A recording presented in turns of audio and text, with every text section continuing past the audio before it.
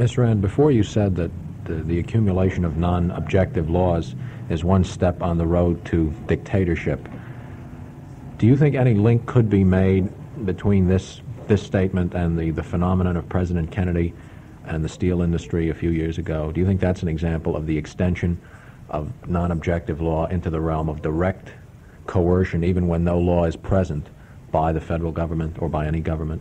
Oh yes, I certainly would say so. You're referring to the so-called steel crisis, when President Kennedy attempted to penalize the steel industry for not accepting his economic guidelines in the matter of settling a union contract, when he had no authority at all to regulate collective bargaining in industry or to promulgate any such guidelines.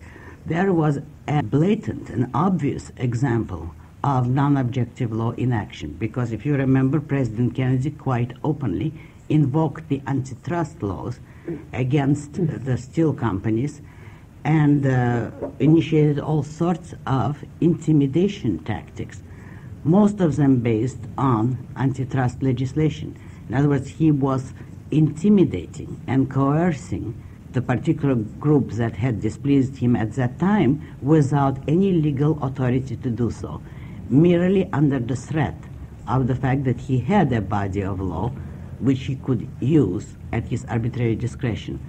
Incidentally, observe that today President Johnson is putting down guidelines. Nobody is objecting to violently, and they seem to, for the moment, abide by his guidelines, at least approximately. He is doing quietly what had been done by Kennedy in such a dramatic and noisy manner, so that the precedent once established is now being carried on without much protest, and that's another disastrous consequence of non-objective law.